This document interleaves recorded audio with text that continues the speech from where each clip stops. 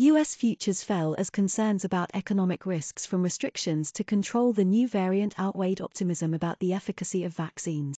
US contracts slipped after the SP 500 and Nasdaq 100 extended a rally, while European stocks erased earlier gains to trade little changed. Asian shares advanced, even as China Evergrande Group and Kaiser Group Holdings Limited officially defaulted on their dollar debt. The British pound fell as Goldman Sachs Group Incorporated pushed back its forecast for a UK rate hike and business groups called for government support after Prime Minister Boris Johnson announced restrictions to curb the spread of the variant, which Bloomberg Economics estimates could cost the economy as much as £2 billion a month.